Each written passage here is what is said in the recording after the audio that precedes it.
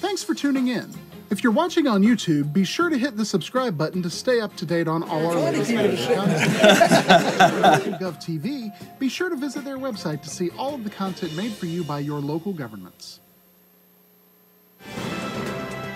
Alamance County is pleased to present the Alamance County Commissioners Meeting.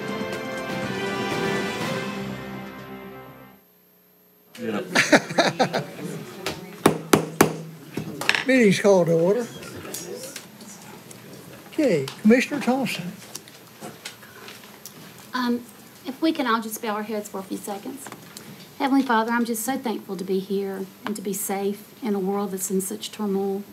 I just want to thank you for the Easter celebration we had a couple of weeks. It was all about you, Lord, and without you, there would be no eternity pathway for us. I pray that you will be on the hearts and the minds of leaders across this world to help them to not want the violence and to harm one another. I pray for a great awakening, Lord, that we will see you instead of things that we don't need to ever look at our eyes on. Lead us in this meeting to do the right thing by the citizens of this county and keep us strong and focused. And I'm just so thankful that we serve a God that is almighty and will always be almighty. In your name I pray, amen. If we could stand for the pledge.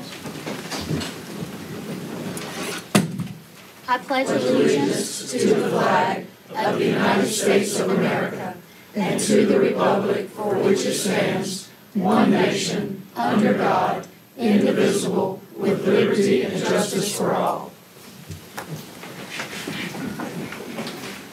You kidding me?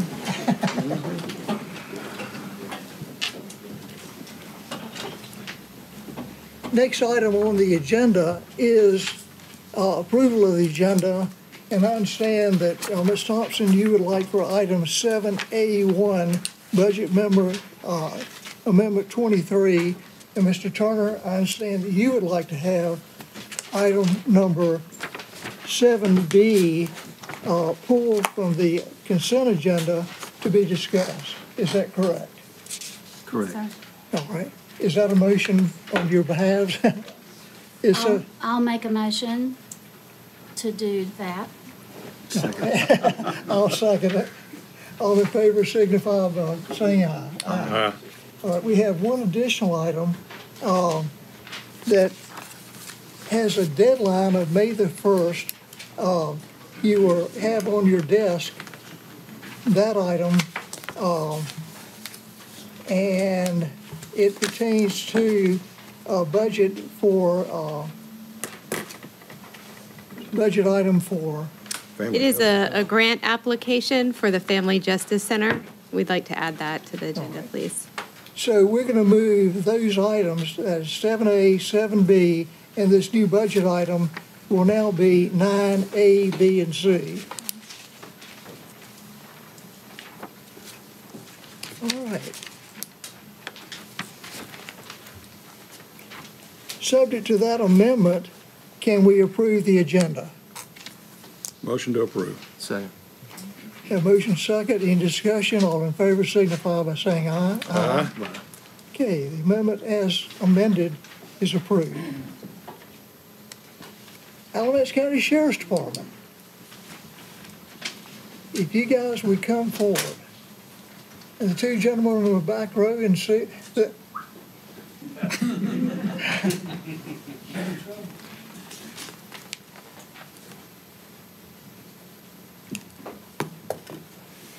The reason we're recognizing these folks, Tammy Sue Aldridge was murdered and brutally murdered, how many years ago?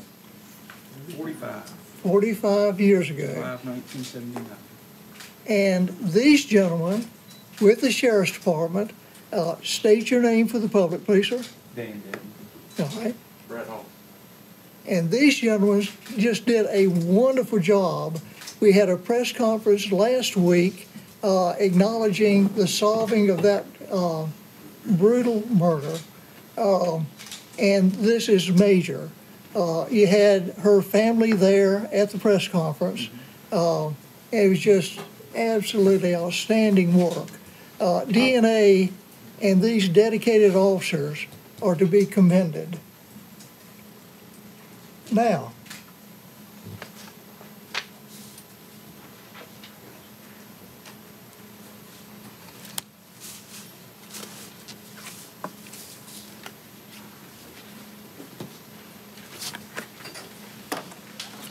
Okay, I thought we had a proclamation. I don't see a proclamation, but we are pronouncing this as, state your names again, Dan Denton. Brett Hall. month in law enforcement. Oh, thank you, sir. And we just want to say thank you. Thank you very much. We appreciate Commissioner, it. we have a lot of fine people working over there that works hard. And, you know, that case has been looked at probably 50 times since I took office. And one little thing, this man picked up on it. And of course, I need to tell you, it took a lot of money to get those labs to do that work. So, you know, I said, do it. So, Absolutely. the family deserves closure. And we, And we appreciate y'all's support in what we do.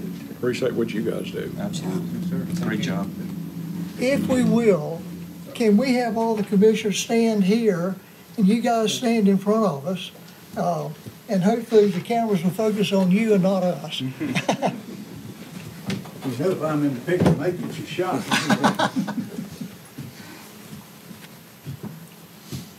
Can we squeeze in, guys?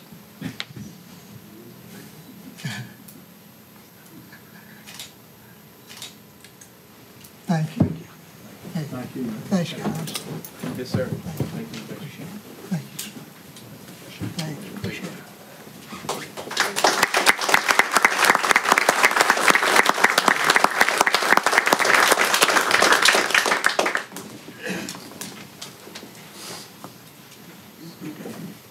We have, this is Fair Housing Month.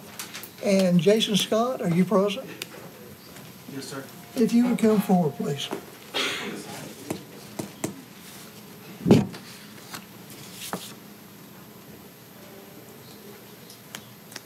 Tell us a little about fair housing. So I'm president for Burlington Alamance County Association of Realtors for the 24 year, and we recognize fair housing as a focus year-round, of course, but we call it out in April because that was the year of the passage of the Fair Housing Act. So nationwide, we recognize this month, and we look at 9 categories of protected classes that all housing should be fair to those folks, for everyone. And we county commissioners would like to adopt this as Fair Housing Month. That is the month of April in this year, 2024. And I'll read the proclamation, subject to your approval. Whereas the Fair Housing Act was enacted April 11, 1968, enshrined into federal law the goal of eliminating racial segregation and ending housing discrimination in the United States.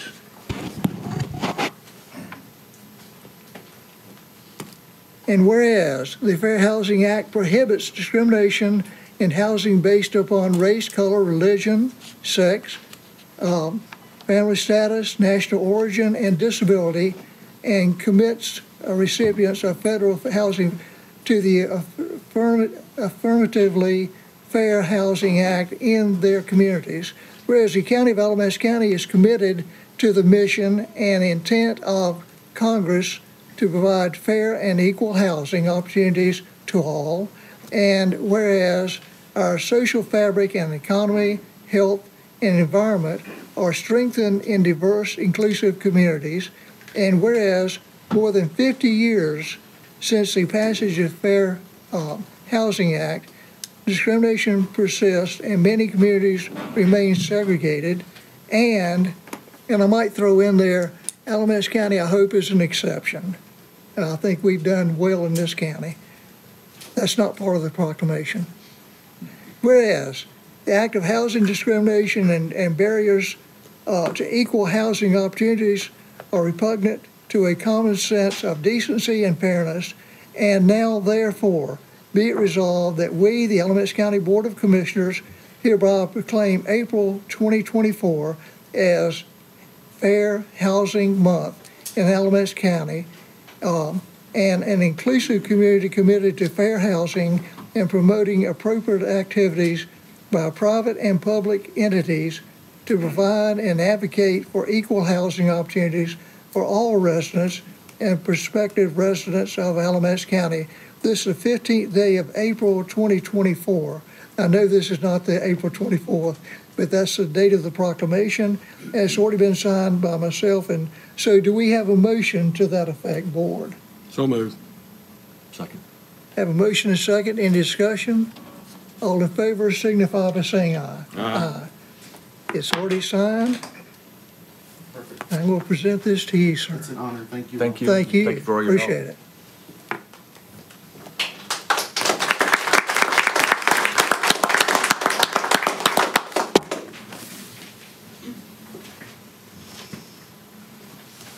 And you can let me know who's presenting the Litter Sweep Week. I believe Katie Snyder is here. All right, Ms. Snyder?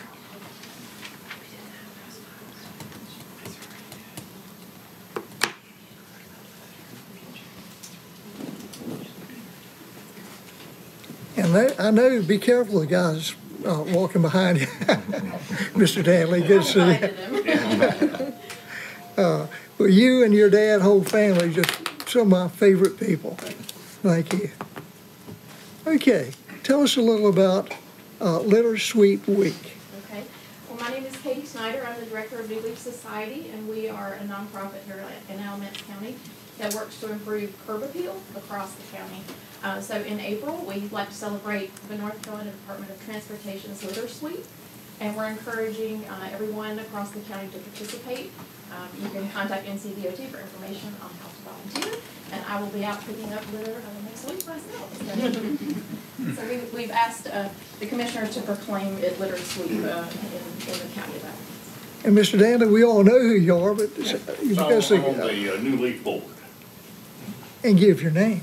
Mark Daniels. Okay. We also got Trip Durham and Dick Shirley back there. They're being shy. And gentlemen, we're going to ask the two of you guys to come forward, please.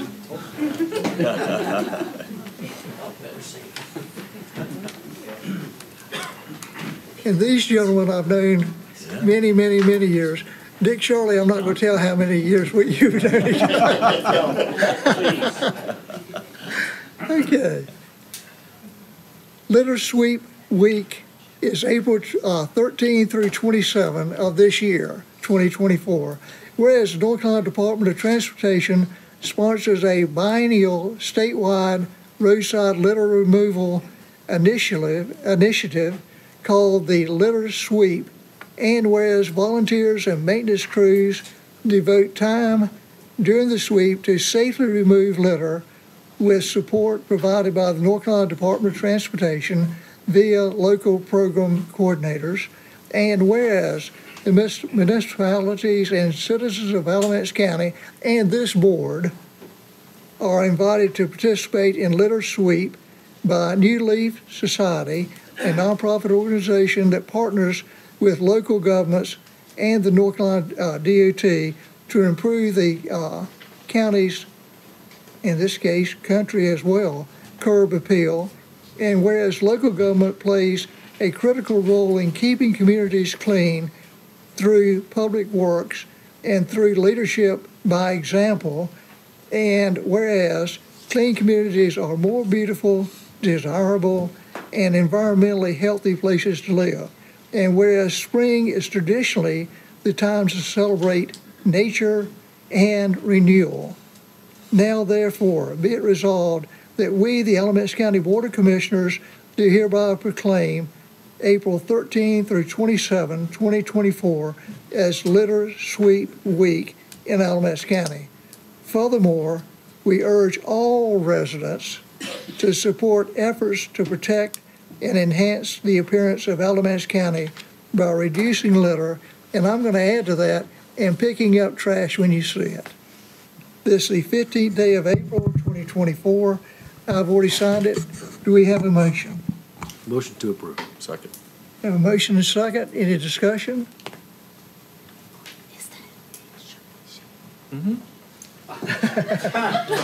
I need to say something to you after we vote.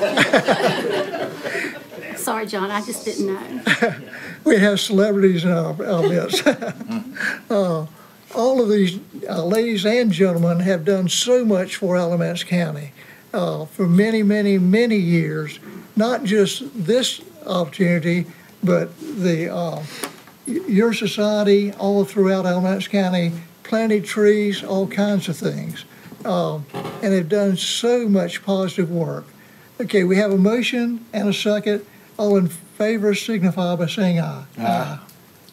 It's unanimous. Thank you. Mr. Shirley, when I used to work for Family Abuse Services, I did the child abuse puppet program all over the county. And your dealership would give me a van every year to haul those giant tubs and that stage around. And I couldn't have done it without you, and I really appreciate it. It saved so many lives. That was a great program. And I brought it back with no dents. Good puppets laying around. They would fly across the back. It was fine. Thank you. And he had the nerve to sell me motor vehicles. One of the ones, huh? Yes. Thank you. We appreciate it. Thank you all. Appreciate it.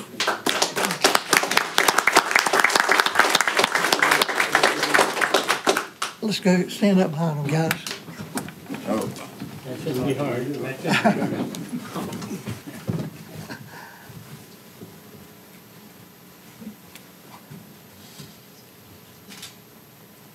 Thank you.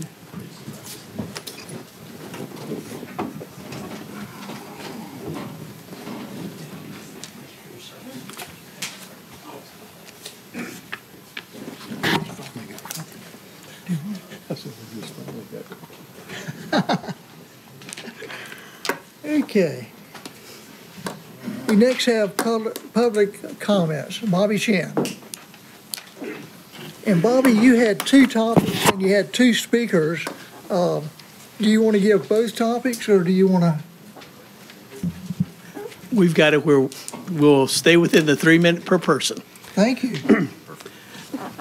I'd like to thank the commissioners for giving Alcovets an opportunity to bring you up to date on events that we are pursuing this year, the Balloon Festival and Chestnut Ridge. One of the things we've done this year in our organization, we restructured and we have now elected a president from our general membership, and that individual is Brandon Bryant, right here. So he will lead the organization to move us forward. All right. Y'all got it. All right. Next. Okay, back it up. All right. This year, the Balloon Festival is September 13th, 14th, and 15th. And I want to thank Jamie Markle for her and her staff helping us through the past 2 years, making the Balloon Festival a success. But this year, we're going to have 30 balloons. We'll have both tethered and untethered balloon rides, weather permitting, live entertainment, the kids zone, vendors, food trucks, and we're looking to expand entertainment during the times that the balloons are not flying, because right now balloons fly at 8 o'clock in the morning and at 4:30 in the afternoon. So you got all that other time that we need to fill with entertainment. So we're exploring other activities for that. At this time, I would like Chuck Talley to speak about things that we have done for the park. So this last year, our project was to update power at the gazebo. So we added a 200 amp service. We also installed a 50 amp service at the maintenance building. So when they bring out emergency management, when they come out and set their trailer up, they don't have to run generators. So they can use that for any event they have out there. And we also installed receptacles at the restrooms and office midway down near the playground. They have a lot of activities there, and they have to pull a lot of drop cords. They always blow circuits, so we fixed that this year also. So this is us leaving the event. We stayed there a week because this is the second year in a row, as of last year, that we got rained, a lot of rain. So like we've always said, that we would leave the park in better shape than what we do when we show up. So once again, we stayed out there for about a week, re-sewed everything, seeded everything, and also there's a few other improvements that we also. So we took a picture of this because when we were out there, the park, their staff, superintendent, had said that they had the Frisbee golf tournament, the national coming up, and they said that they had a problem with erosion down at the creek. So we had the perfect equipment there, so we spent a day down rebuilding that, putting riprap out, and also fixed that so that event would go off a lot better. So we did that also. I think I've driven up that road when it looked like that. When all the water was there. It was a mess. So the reason we took the picture of this is the Garrett House, and that service on the end of it to the left of the deck, you can barely see it, has a wood box built over it. It's a 100-amp interior panel on the exterior. So our goal this year is to update that to a 200-amp panel. So if they're having an event, they'll have plenty of power there for tents and, food trucks or whatever. So that's our goal this year. So we wanted to talk, this is Richard. So Richard, this is Richard Shevlin. Hey, how's everybody? I'm Richard Shevlin. I'm the Vice Chairman of Elko Vets. Chestnut Ridge, as most of you know, are real close to our heart for Pete Chestnut. We've made a lot of progress since last year. As you can see in the slides, we've added a flagpole, and we've also had a young gentleman, Isaac. Isaac, would you please stand? He's an Eagle Scout, Isaac Horner. He's an Eagle Scout. He wanted to do a special project so that we got the material donated. And with him and his father, they built this beautiful 12 by 20 picnic area. And you can also see in the pictures, we actually put each of the military in order as they are designated by the United States government. So we'd like to thank Isaac. Yes, great job.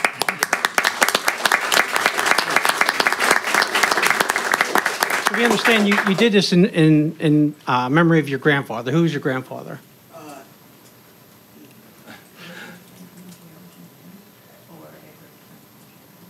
Okay. Well, again, thank you.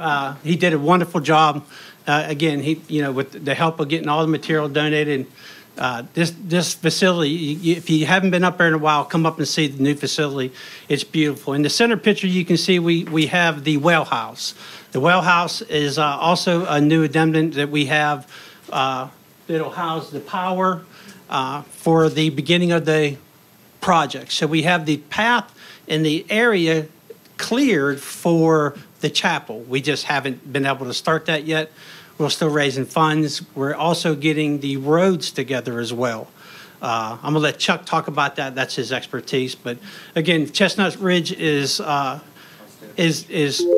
track. We'd like to think it would go further, but we're just, we're struggling getting some things done. But with the help of the community, we've really gone far, and we really like to thank everybody for being a part of it.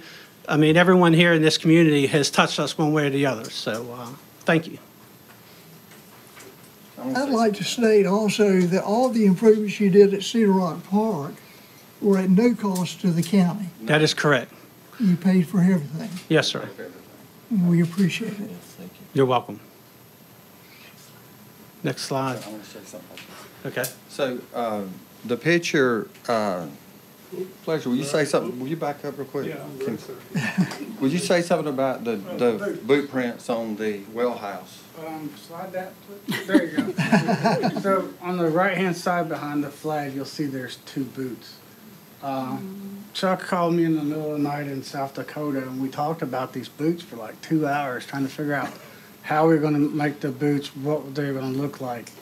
And he sent me a picture, and as soon as I saw that, I got goosebumps on my arm. The military, when you're standing in formation and you get ready to march, you always step off on your left foot. So you're always moving forward. And it just so happened that that picture meant to me, we need to be ever forward moving. And Chestnut Ridge is built for a diversionary retreat for our service members so that they can get past their troubles and their tribulations and continue to move forward in life. So when you see those boots, if you don't get a chill, there must be something wrong with you. Anyway. Thanks, Fletcher. Thank you. So we had met with the county and so with emergency management and also with the fire marshal. And we're installing on the existing road, Fire Tower Road, we're installing 3 pull-offs. This one here is the first one. I would like to have gravel on it, but we're working a deal out with one of the trucking companies that wants to truck it on the weekend free for us. So we're trying to hit a weekend where he can run his trucks. So it's approximately 100 foot long, and we went from zeros to heroes with all the people up there because they are really excited about it. They finally have places they can pass. So there'll be 3 areas like this going up onto the mountain. So as you can see, we've graded it, and also our riprap is all the rock that we dug up because it was a lot of rock up there, of course. So again, we'd like to thank everyone for your support. And one thing we'd like to bring to the board's attention is the yearly fee for renting the park for Elko Vets is $4,000. And every year that we pay that $4,000, we pay that for our veterans of Alamance County. But we would like to ask if the fees can't be waived, we understand, we'll continue paying. But we would like to have the ability to say where the fees are spent. And we would like to, if we have that right, to say, if we can say where the $4,000 goes to, we would like to see some type of an amphitheater named after the veterans of Alamance County, somewhere in the park, that the money would actually benefit the county as we pay it forward. So it's just something we would like the board to consider. Again, it's $4,000. We know, now you guys know every time we spend $4,000, well, that's $4,000 we don't get to help a vet. But in the long run, it is helping the veterans. That's why we do what we do. And so that's why we bring to the board this situation, and we lay it on your hands to see it through and see what we could do about it. We really appreciate anything that you guys can help us with. Okay? Again, thanks everybody in the community too. Thank you. Thank you.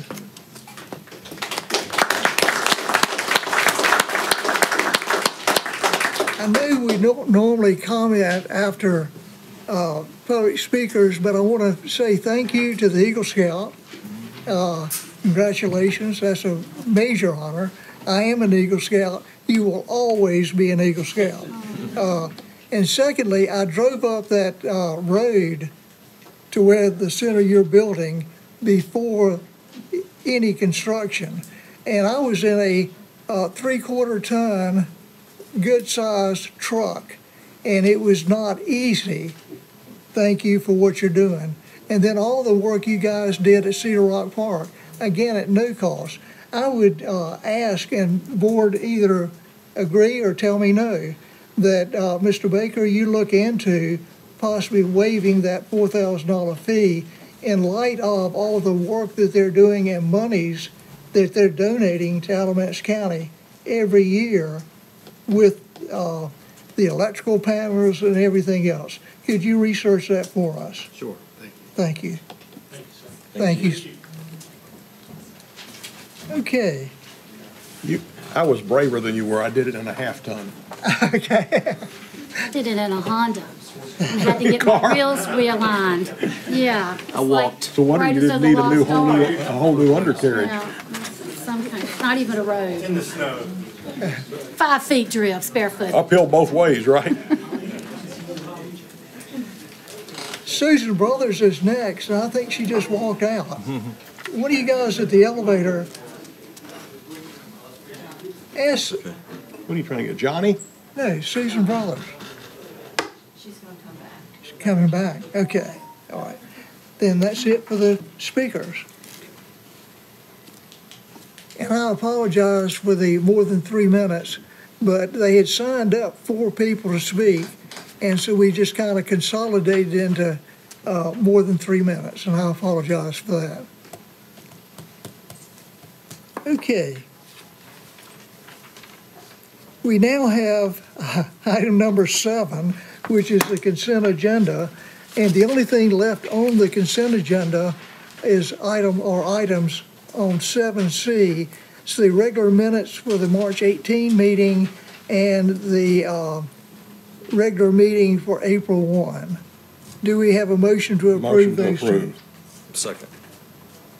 Any discussion? All in favor signify by saying aye. Aye. Excellent, unanimous. Okay, we are now going into a public hearing.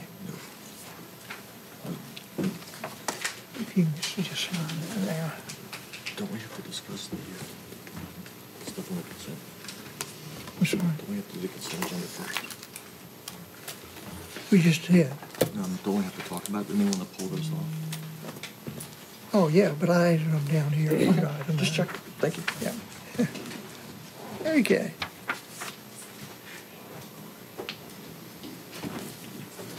the public hearing, and Matthew, you want Yes, to come? sir. Or you already here? Thank you. Tell us what item 8A is, the UDO amendment. Yes, sir. Thank you, Mr. Chairman, and thank you, Commissioners. My presentation tonight will probably pale in comparison to what we've seen, but I'll try to make it entertaining nevertheless. So the Planning Department recently received an application from Mr. Anthony Moyes and his son Josh Moyes, and they submitted an application to amend the Unified Development Ordinance in order to narrow the RV park clearway width from 60 feet to 30 feet. They are the owners of Simple Times RV Park and Snow Camp. However, if this motion is adopted, this regulation would in fact apply to all future RV park developments in the county, theirs included.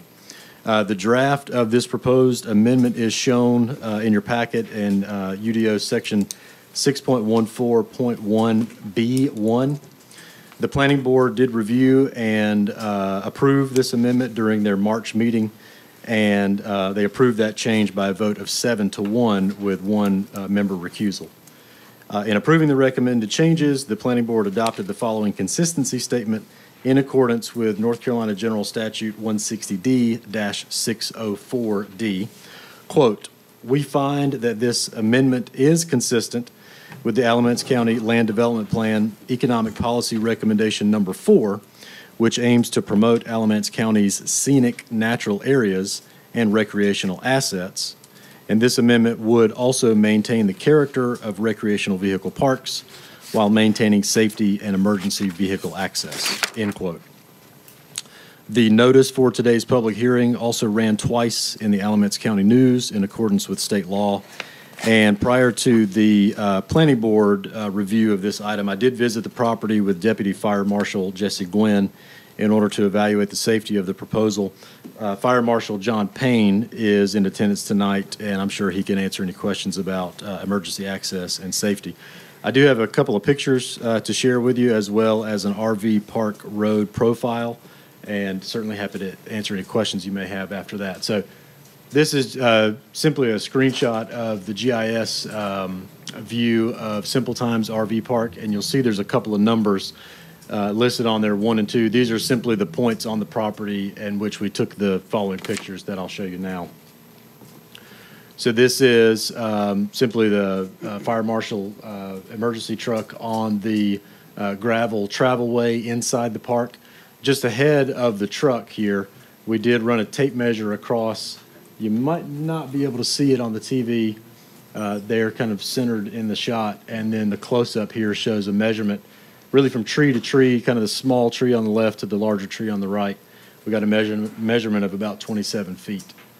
At spot number 2 in the park, and this is really close to the entrance, the similar measurement there, the measuring tape is stretched out across the entryway, and it maxed out at about 35 feet. And as you can see, it goes from tree to just about the spot of the road sign there. This is just a rendering of kind of the current regulation on the left-hand side and the proposed regulation on the right. So this is kind of an overhead profile of the RV Park Road. You can think of the clearway as defined by the ordinance as kind of the right-of-way for interior RV Park roads. The travelway is the actual gravel surface by which you would travel through the park. So simplest terms, clearway is kind of tree to tree, and travelway is kind of edge of gravel to edge of gravel. The travelway is not at question at all in this proposed amendment. It would remain at 24 feet, but the proposed amendment would, as I mentioned earlier, reduce the clearway from its current width of 60 feet down to 30 feet. That's pretty much all I've got, and again, I'm more than happy to answer any questions before you go into public hearing. Board, of this planning board director, do you have questions before we open the public hearing? Yes, sir. I just have two. I remember one of the issues that we talked about when we passed this ordinance about a year ago was making sure that emergency vehicles could both ingress and egress at the same time. Does this change allow that? So this change would not affect that. So this would simply be, again, the clearway, which, as I mentioned, is more or less measured from tree to tree. The travelway, which is currently set at 24 feet, would not change. And in the conversations I've had with the fire marshals, they don't feel that this would compromise emergency vehicle access or safety in any way. Does staff have a recommendation? We can certainly make a recommendation if you'd like. Yeah, I haven't necessarily prepared a recommendation. Based on my conversations with fire marshals, again, there's no jeopardizing of safety. And so, when you think about an RV park and what it is as a development, you enjoy the privacy and protection of trees. You want to get out into a natural area. So with a 60-foot clearway, you might say that there's a little bit of an unnecessary standard to remove some of the natural vegetation. The 30-foot would obviously keep vegetation and not risk safety at all. So I would recommend adoption and approval if you're interested in my recommendation. I am, thank you. Mr. Stevens, any issue with the change? Not for me. Thank you, Mr. Chairman. Does anything about that allow you to have more RVs in the park? Well, it may. So the conversation that I had with the Moises was that in the proposed Phase 3 of their development, because of the 60-foot clearway regulation, they would have to eat into proposed RV spaces. Some other properties, depending on the arrangement, you may not have to compromise RV spaces. So I think it's probably a little bit dependent upon the specific property. What they expressed to me was that it would compromise RV spaces.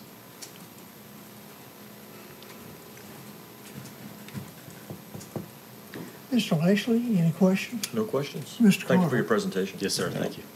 And I, Well, hold on one if second. you, One second. I just want, like at the planning board meeting, because I came, oh, good gracious, 2 acre, 1 acre, 1.5 acre, you men. We're talking about I heard the word clusters, not the way I use the word sometimes, but clusters, homes, and getting as many houses in a tract of land and that kind of thing, and community, all this. Boy, you people are smart. I just think about this. I just didn't want to see that cramp their style as far as to take out their numbers of sites for RVs, because when I was at the hospital the other week, and I heard from somebody that's got a really bad hoarding situation in Mebane, I've been contacted, that a lot of travel nurses stay in these kind of places. And I know they're ran really well, they're very safe. And I was just curious if that was going to take away some of your ability to have, I didn't want you to go like from 10 to 7. That's what I'm trying to say. Take out your spots. Okay, just asking questions that I probably really don't know what I'm talking about. Just trying to be on your side, buddy. That's it. We appreciate it. We're going to have a little 101, Mr. Planning Director. Give me a call anytime, yeah. So regarding cluster subdivisions and some of the other features that you're talking about, so that's related to hypothetical subdivision ordinance changes. The RV park regulations are obviously in a different section in the ordinance, and other features of current RV park development would not change. So the width of a space, additional parking requirements, buffers, things of that nature. This would really just be the narrowing of that clearway on the shoulders of the gravel road. Okay.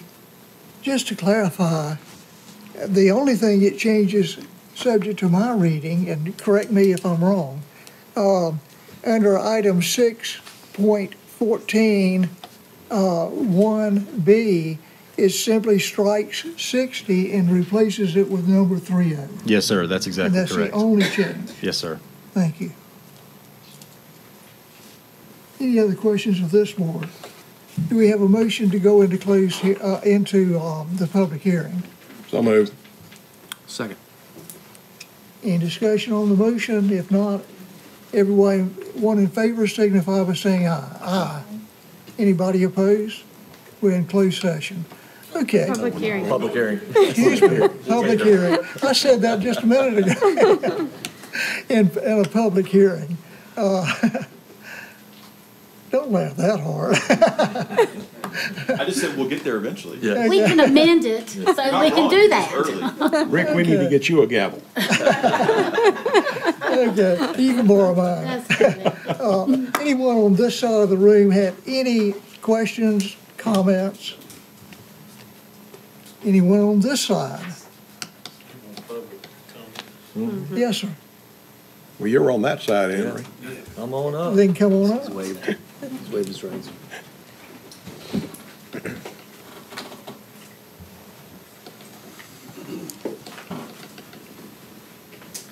Good afternoon, Commissioners. My name is Henry Vise, and I live at 3450 Isley Drive, Snow Camp. I also serve on the planning board as well. This park is right close to my house, so I know about it, and I know it's run very well. I think that when we first initially looked at setting the RV park at 60 foot, that we wanted to be sure that the safety of the park was there. And it's a little bit over excessive, because there's a lot of right-of-ways that are only 30-foot right-of-ways that supply homes, 15 to 20 homes on just a 30-foot right-of-way. So I see no problem with allowing this to happen. Like I said, the 24-foot, road that'll allow 2 vehicles to pass. So I would recommend and ask you to approve this change in the ordinance. Thank you. Thank you. And we thank you. Any other comments on my left, your right? On this side? Motion to close public hearing. Second. What was your motion to close? Close public hearing. All right. No other comments? Excellent. All right, all in favor of closing the public hearing indicate by saying aye. Aye. Any opposed? We are now in the closed session. Excuse me. I'm going to quit saying that. We're now out of the public comment period. Do we have a motion to make this amendment? So moved. Second. Any further discussion? I will be glad to say that when we approved the ordinance originally, based on the directions from the planning department and the planning board, I felt like it might be excessive, but I was taking their advice at the time, and I think we've come to a point where, yeah, it is excessive. So I would also say that my wife and I, my parents, had travel trailers or fifth wheelers or both most of our lives. Having camped many places, including Myrtle Beach and you name it, 30 feet I think is plenty of width, and I appreciate it. Okay, all in favor of this motion signify by saying aye. Aye. All opposed? It's unanimous. Thank you. Okay, we're now going into what has been designated as 9A, which originally is designated as 7A1. 7A1, budget item number 23. And who's doing that? Susan? I'll be glad to. Thank you.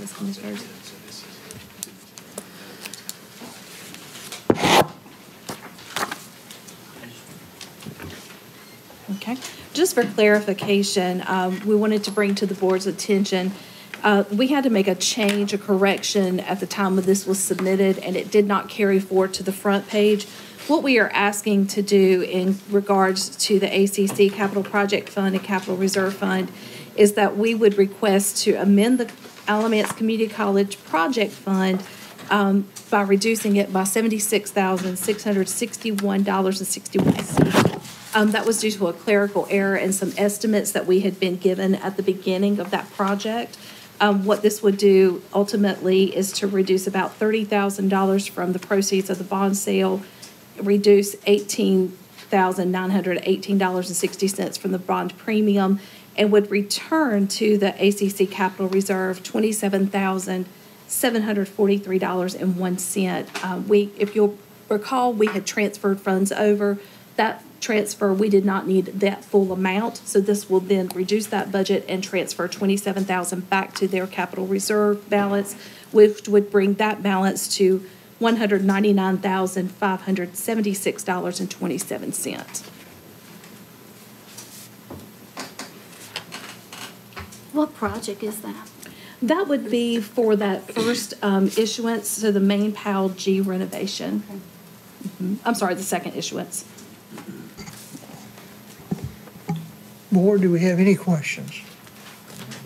There was another part of the budget amendment that was about the Parks Department. Did you have a question about that one, Commissioner Turner? I did. I think it's just kind of neat, and I think it would be good if the public knew a little bit about it, I think. Sure, we'd be happy to talk Well, about let's it. vote on these one at a time. Okay. As to this Budget and Management Services Amendment, do we have a motion? Motion to approve. Second. Any discussion? Any further discussion? All in favor signify by saying aye. Aye. Yeah, I'm sorry. I'm sorry, they actually are on the same item, the same budget amendment, so we'll need a second vote for the second one now as well. Brian, did you want to speak to that, or Jamie? Yeah, I'll speak to that, and Jamie Merkel, our Parks Director, is here too, if we have any follow-up questions. But this budget amendment probably doesn't tell the whole story of what we're doing, but it's a really great project to build an observation tower on the top of Cane Creek Mountain in the Cane Creek Mountains Natural Area. So this grant amendment is actually this budget amendment is for an $87,000 donation that we're getting to go towards the tower. That's not the total amount, but this is a private donation that's being made through the Conservation Fund. That's going to match some other funds we already had, but this was the last bit that we needed to have the funds to complete the tower. So this is a part of the county that's really unique, that most people have never been to and don't really know exists. But it's the tallest point east of Greensboro in the state of North Carolina. When you get up there, but for the tree cover, you can see forever. So you can see Greensboro just about every day. A really clear day, you can see Pilot Mountain. It's amazing. The problem is, on top of that mountain, there's still a bunch of chestnut oaks that block your view. We wanted people to have a chance to see that view all the time. And so this 80-foot tower is going to get us over the 70-foot tall chestnut oaks that are on top of that mountain, get you just over the tree line so folks can enjoy that view all the time. It is different from the existing tower that's out there now that some of you folks who went to high school here probably are familiar with. It's a different tower entirely. I'm not looking at you. Completely separate tower in a separate location. That one's still there. It's owned by the state. It was built for fire suppression purposes. But this is going to be a great amenity for our county, and I think it will encourage a lot of people to make the relatively short hike to the top of the mountain. So there's still probably no way you're gonna get me a zip line from your new tower. Our insurance is not going to allow that. You get a bunch of beavers and you won't have no problem with them other trees. Jamie, do you have anything to add to my Yeah. explanation? Mr. Stevens, has the statute of limitations expired on Mr. Well, okay. Any further discussion on this item? All in favor? I'll make the motion to approve it. Second. All in favor signify by saying aye. Aye. Any opposed? It's unanimous. Thank you.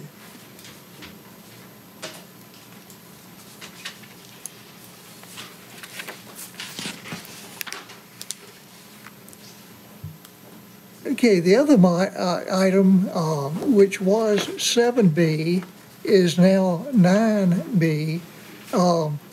And our health director is present. Tony, pronounce your last name. Lojutaje. Exactly. Common spelling. Yes.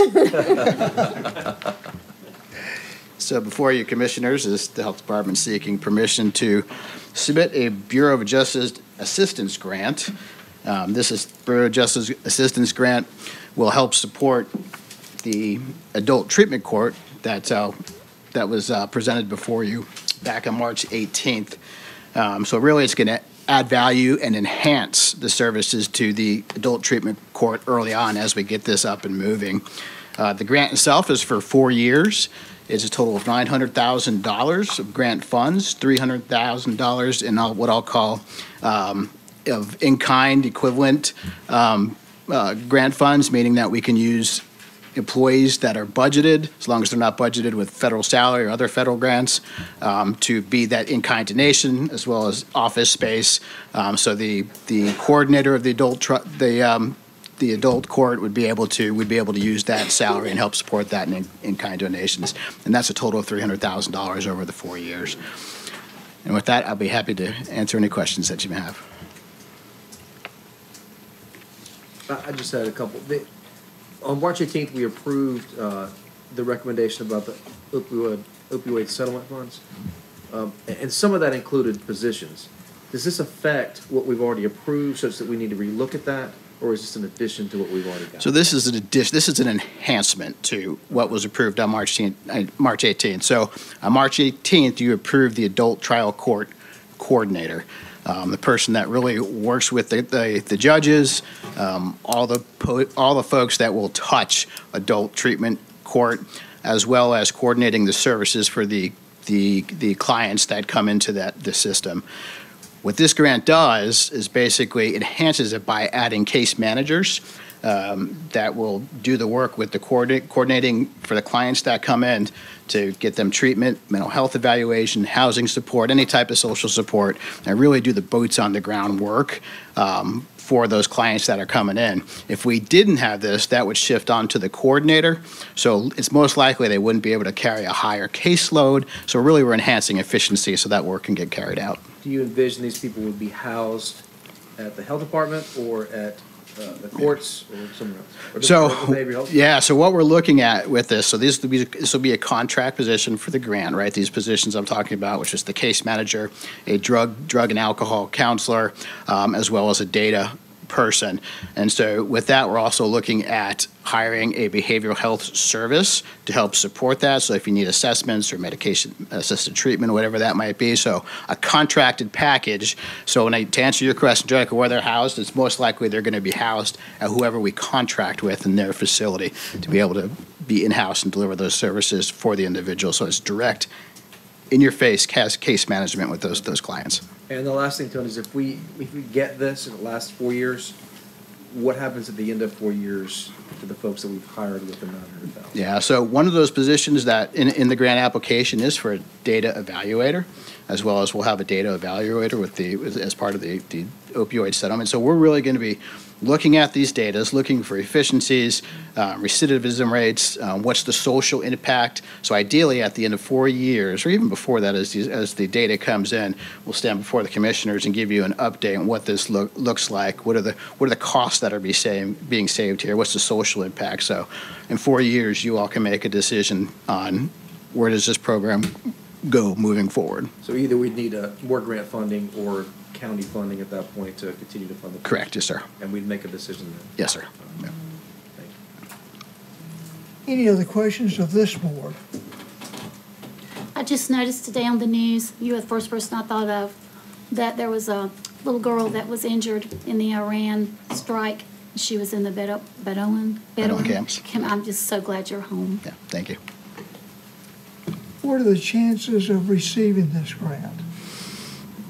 So they're going to award 9 awards out of this grant, but I am optimistic that we'll be blessed. I think we have a very strong application. We have been fortunate to work with Impact Alamance, an independent grant writer, to help us put this package together, and I've been told it's close to 60 pages, so it's very robust, and I think we have a good case. We're in a perfect spot and time to really make a case and be very competitive for this grant.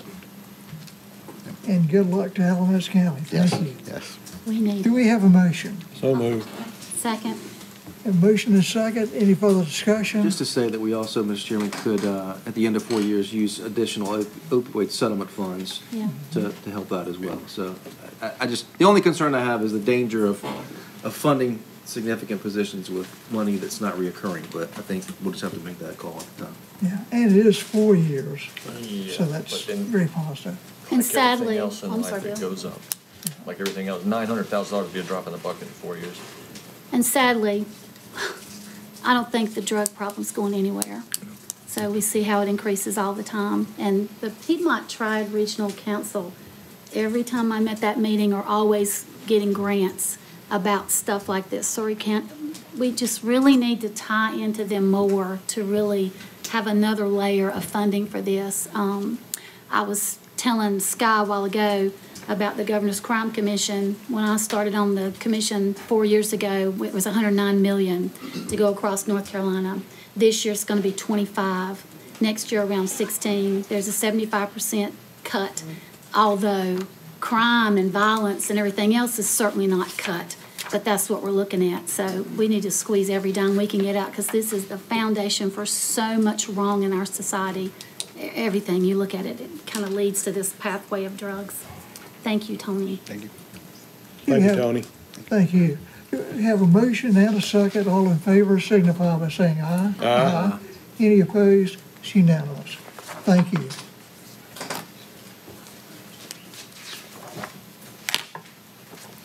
Ms. Sullivan. Good evening, Commissioners.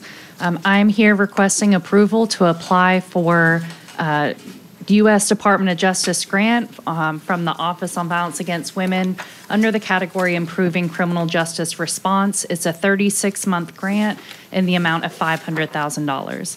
Grant funds would be used to provide additional staff and support for the District Attorney's Office, as well as support for victims being seen through law enforcement and follow-up services to enhance safety. And it does not require a match, is that correct? It does not. Motion to approve? I'll second. Any further discussion? Just wondering if the district attorneys weighed in on the request. Yes, so we're writing the grant together. Okay, excellent. Thank you.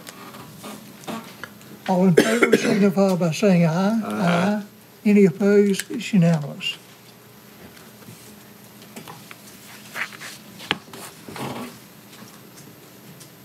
All right, that concludes item number 9, which is all the other business. County Manager. Thanks, Commissioners. I wanted to remind you that we have a CIP work session scheduled for next Monday at 10 a.m. It'll be held in this room. It's to do a little deeper dive into the proposed capital improvement plan, go through some of the projects and answer any questions that you all have so that you'll be comfortable voting on that and adopting that during the budget process later on in June. And within your packet, we have your third quarter financial reports. Happy to answer any questions about those if there's anything in particular you'd like to talk about. And again, the time on Monday, the 22nd. On the 22nd, we're in here at 10 a.m. Thank you. Heidi, is there anything I should be focused on in this meeting? Something that I should, what should I focus on? What should I bring to this meeting so I don't waste anybody else's time? Well, we're happy to answer any questions. The pay-go amounts that we typically talk about, those are increasing for both ABSS and the county projects. We'll be prepared to talk about county projects a little more in depth. We kind of skimmed the top of some of those during your board retreat, so happy to talk about the other funding sources that would be feeding into this. And then, we can talk about projections, any other projects that are not on there. We have some large ticket items hanging in limbo, so we're readily able to talk about anything. I do have one to. request, and I saw him walk in earlier. Is it possible during this meeting on Monday to get Jeremy Akins to come talk to us about some documents that he sent us this week? Or what? Jeremy Akins, tax administrator. I'd like for him to be at this meeting, if it's all possible. I can don't need certainly much of his time. He sent out some documents this past week, and I think the commissioners had time to take a look at them. And I hope that they will be prepared on Monday to talk to Jamie about these. To Jeremy. Jeremy, Okay. excuse me. I see Jamie. Look at her. That's okay. I'm sorry, That's okay. Jamie. I can answer those questions. I can make that Hiding request. back there someplace? Thank you very much. Sure. I do appreciate it. Yes, thank you. Anything else? Nothing else, thank you. All right, County Commissioners, Ms. Thompson, I'll appoint you first. Oh, I just wanted to, I'm glad that Tony, I was just talking about the PTRC, our workforce group. We pay them right much money a year, and I just really want us to get everything out of them that we can. I don't want us to miss stuff. And also about hoarding. I got a couple of calls. It was really funny. Tony said when he was in Israel, he come upon this place, this village, and had terrible trash. And I was the first person he thought of. He was going to send me a picture from across the world. Thank you, thank you. But we got a lot of these places that are being looked into. Sometimes they end up in court. And I mean, I get calls, I'm sure that commissioners do too, but we got to do something about this because we don't know half of them probably, because you can be out riding and all of a sudden you go, holy cow. And, you know, if we have a landfill and we've got other things and it's all about being responsible, but sometimes that gets to a point where it's just over somebody's head and they just can't do it themselves. They need serious help, like any kind of addiction. But I think our county, we need to really get more into enforcing this as much as we can, because if you live beside this, you don't want to live beside this. I mean, we all went through a property in Burlington that took, 2.5 years to finally get straightened out, and it's still kind of in that area still with another neighbor. So I just want us to really think about something like that we can do to make sure that folks don't get in over their head as fast as they can, because I know there's groups that can help people with stuff like that.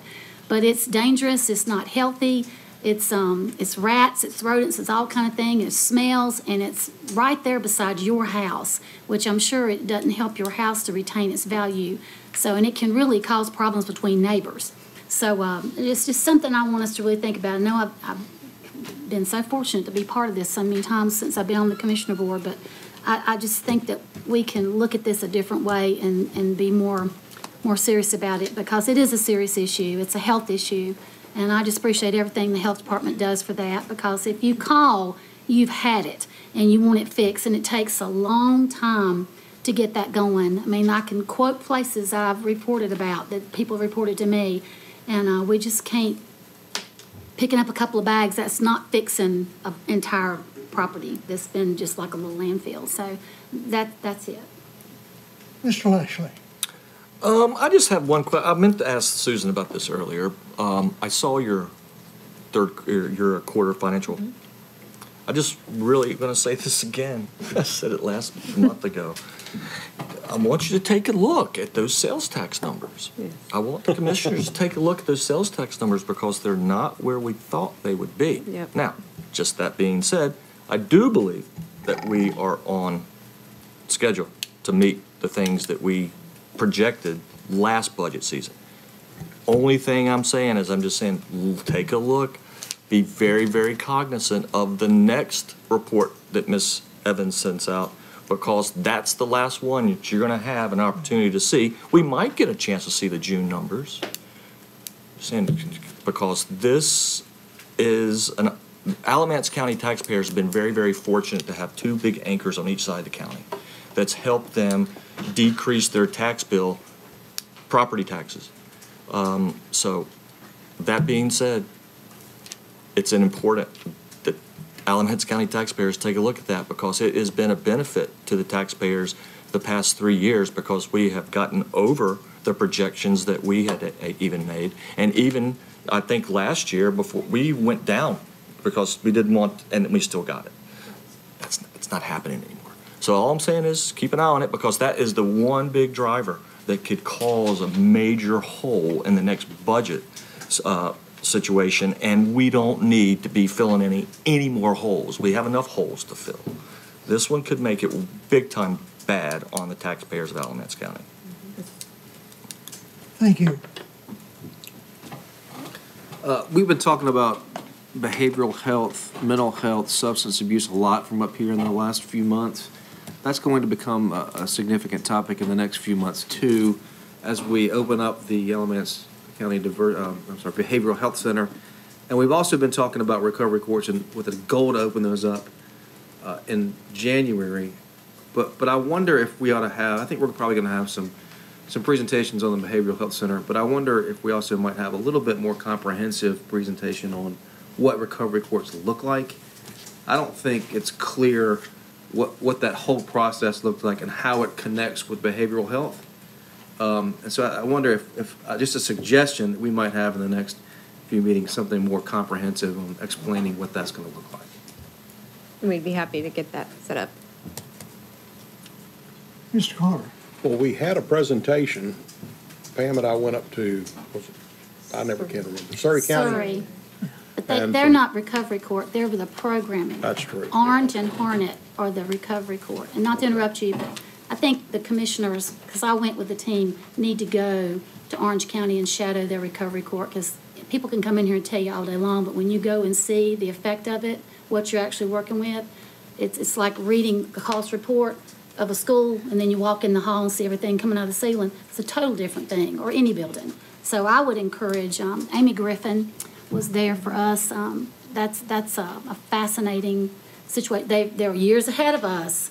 That's okay, but we can look at them to not be so many years behind them. So, sorry, Steve, I just wanted to say, y'all need to take a field trip. It's amazing.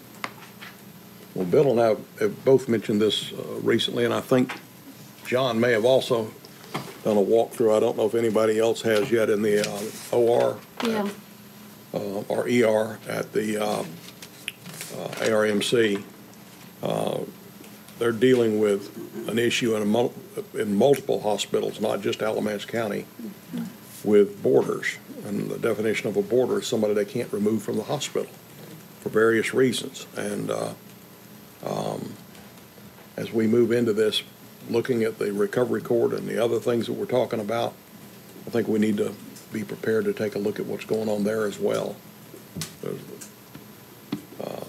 The Behavioral Health Center needs to help that situation as well, but that's going to quickly fill that space if we can't find another location for those folks to go.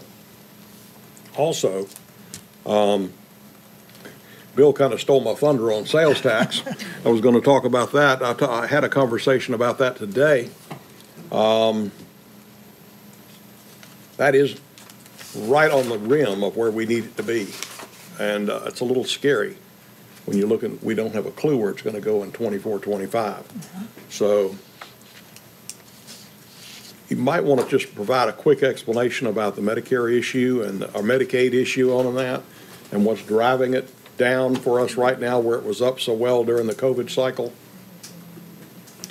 Susan's looking up something, but I did want to say that last year during the budget deliberations, the board asked Susan in particular about increasing her projection for sales tax, and she recommended that we not do that. And so I'm very pleased that we kept that number conservative because we have seen that number continue to decline, and that is not a good way to Susan's balance done a great job our on budget. this. I can She tell really you've been around the has. pool a few times. She's done a great job. Just a few, bear with me just a few minutes, Commissioners. I need to find an Big email works. that, What do you Always think? do. the one that I might Denise have it. Canada sent. Yep, I think I have that open. Is that, because they really. I was waiting for her to, the Medicaid impact on our sales tax. Just so I We'll know. talk about it. Let's see. Where did Jeremy go? I Okay, thought I you saw got him it? come in. Yes.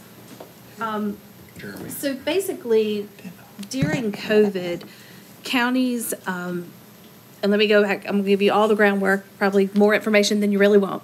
But several years ago, the county's portion of sales tax was actually 2.5%. But the state came in and said, because of Medicaid administrative cost, they did a swap with counties and basically said, we will take that 0.5% and use that for your administrative cost of the Medicaid cost program.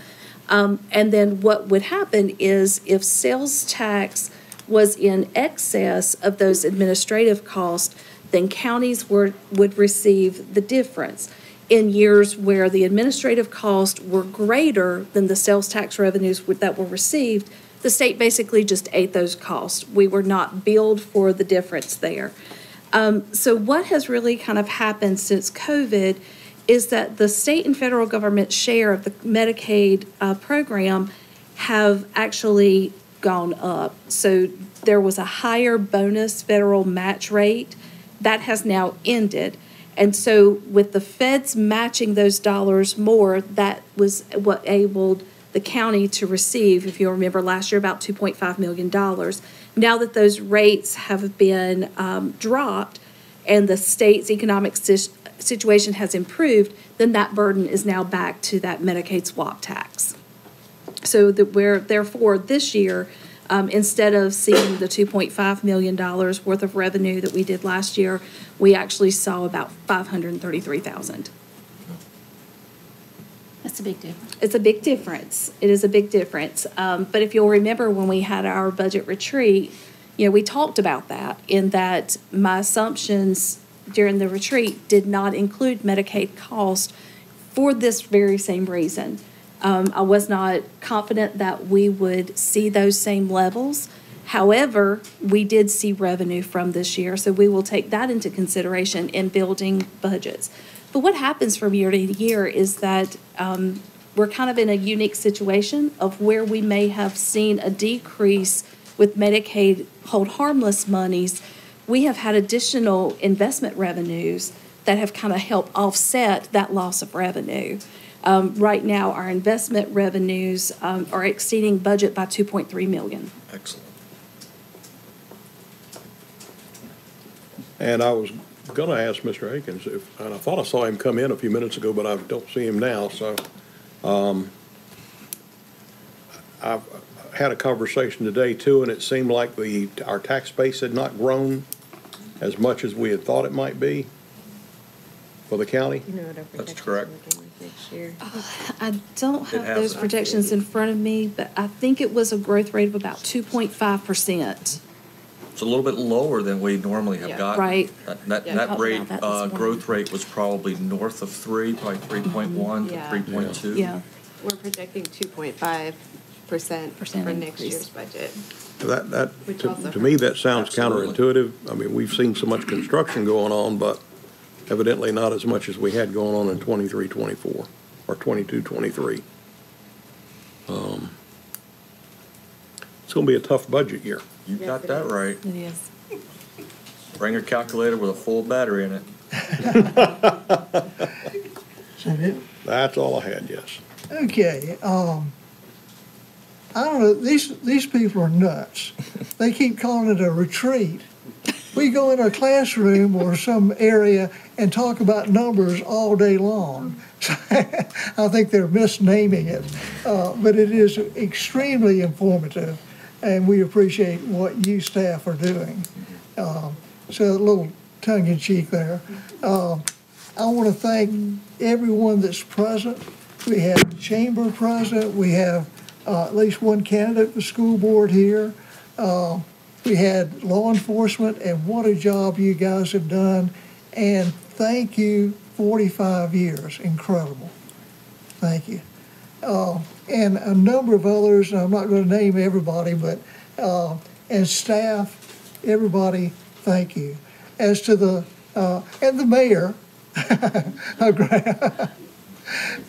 you did the same thing to Terry Johnson and one of but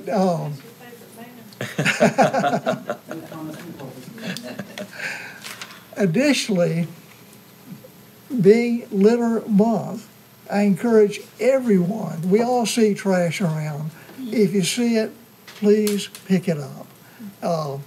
Don't be unsafe. Don't pick up unsafe items or let your kids do it. But those little tools that my wife buys all the time, the little extension things you pick up,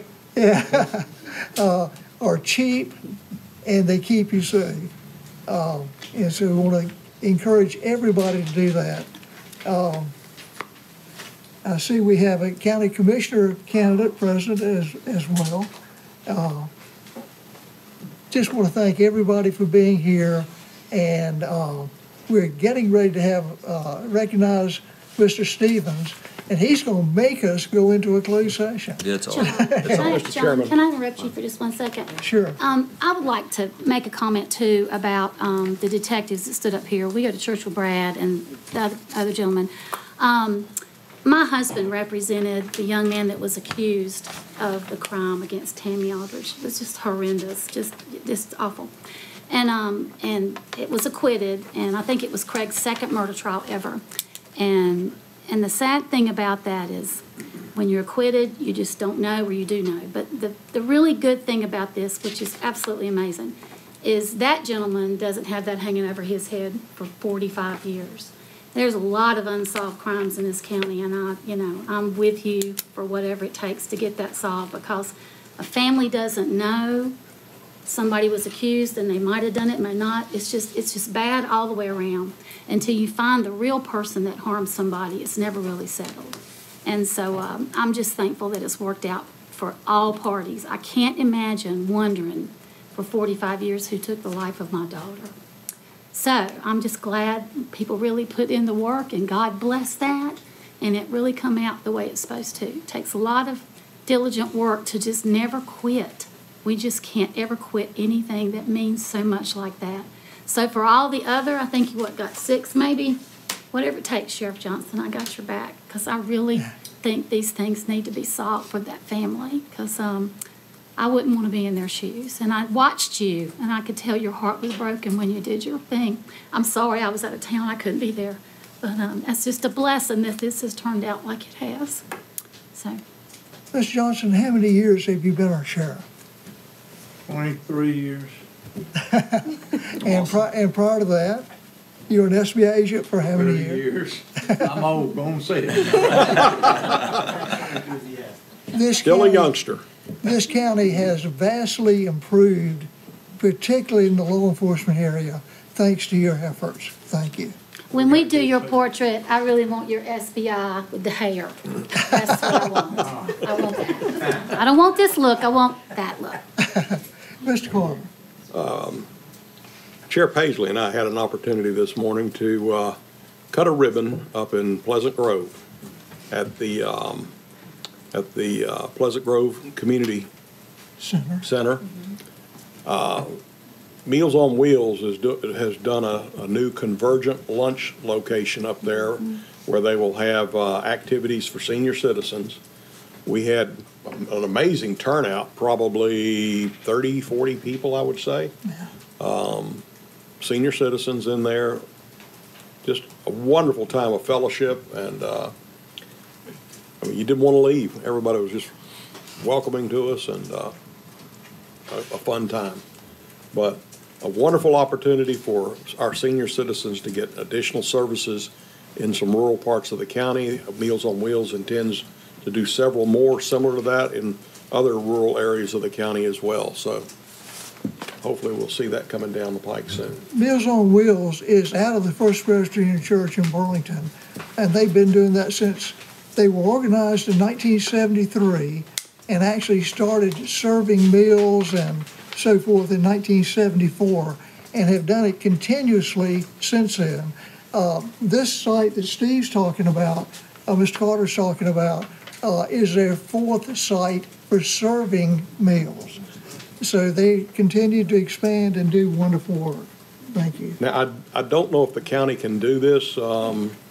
Rick, it's probably against policy, but something needs to be done about the GPS in his BMW. I don't say. My GMC got me there, bam, on time, no problem. Now, I understand there may have been something else going on before his GPS error, but anyway, he finally made it. He'd have landed a balloon right in the parking lot. Absolutely. So, trust me. And speaking of trash and things of that sort, flying my hot air balloon in competition, one of the sites that you had on the screen earlier was one of my balloons. But you see beautiful things. You get above 80 feet, you get up to 1,000 feet and whatever, you can literally see Pilot Mountain. You can see the Appalachian Mountains on a clear day, and so forth. It's just, so this tower, Brian, that you guys are doing is a wonderful idea, but you also see the backyard where there's trash, and you see the numbers of cars and the whatever. So you see the good and the bad. I just choose to look at the good. Thank you. Mr. Stevens. So I know that Manager York and I are usually in a bi-weekly battle to have the shortest comments and win the session. I'm going to let her win today. I have a few things to say. I just wanted to address Commissioner Thompson's concern about some of our code enforcement issues on a countywide level. I was pleased when I got here to have inherited what we have as a monthly meeting with various departments in the county that are responsible for aspects of that process, where we meet and we have a list of ongoing issues that we like to address informally if possible. I will tell you that litigation is a stick, but it is a slow stick, and it is often not the most effective way to deal with those situations. So we are trying to come up with solutions to help people solve those problems. that don't necessitate me having to go to court and try to convince a judge to let us go on the property involuntarily. Up to and including, we have a field trip now that we take about once a month, where we go and visit some of these properties and speak to homeowners to figure out what the problem is, what we can do to solve the issue. And I will tell you that at least in one instance, we were on the guy's front porch. I told him I was the county attorney. I don't think he believed me. He called the office to find out if I was in the office, and our staff had the sense to tell him, no, I think he's out in the field. And that property got cleaned up voluntarily. We didn't have to file suit. He knew we meant business. 3 weeks later, he sent us photos of his property cleaned up. So we're trying to find ways to do this that don't involve litigation, because we don't want to do it. It's not that effective, and it costs us time and money. So we're trying to find solutions, and I understand your concerns, but we're going to try to find creative ways to get there. And with that said, I do have some closed session motions for you to consider. I can't force you to do anything, of course, but I would ask that you consider going into closed session pursuant to North Carolina General Statute 143-318.11A4 to discuss matters relating to location or expansion of industries or other businesses in the area served by the public body, including agreement on a tentative list of economic development incentives that may be offered by the public body in negotiations. And further, pursuant to the aforementioned general statute subsection A3, I would ask the board move into closed session to consult with an attorney employed by the public body in order to preserve the attorney-client privilege between the attorney and the public body. The attorney will seek instructions on the handling or settlement of administrative matters. That's all I have. I so move that we go into closed session for those two items. Second. Motion and second, all in favor, signify by saying aye. Aye. Any opposed? Unanimous. Thank you. We shall return. Got lost on his way back to JS. Oh, there he is. They adjourned without you. I didn't think we. No. So in fact, he decided to.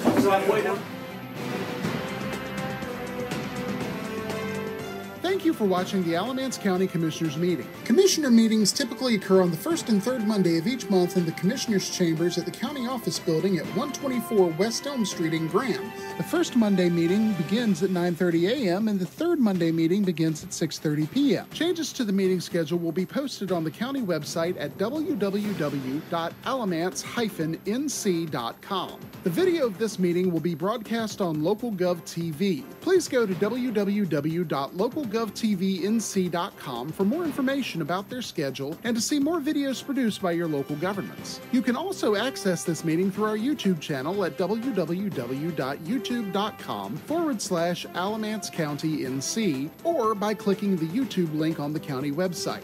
Technical questions regarding this meeting's broadcast or production may be sent to our county webmaster at webmaster@alamance-nc.com. This address is for technical questions only. Comments and questions about the content of this meeting may be made to the commissioners themselves. You can find their contact information at the Alamance County website at www.alamance-nc.com. There, you can click on the link that says County Commissioners to learn more about the commissioners, read minutes and agendas of commissioner meetings, and find other information about the County Commissioners. You can also send mail correspondence to County Commissioners, 124 West Elm Street, Graham, North Carolina 27253. Again, thank you for tuning in to the Alamance County Commissioners Meeting. Thanks for tuning in. If you're watching on YouTube, be sure to hit the subscribe button to stay up to date on all our latest video content. If you're watching on LocalGov TV, be sure to visit their website to see all of the content made for you by your local governments.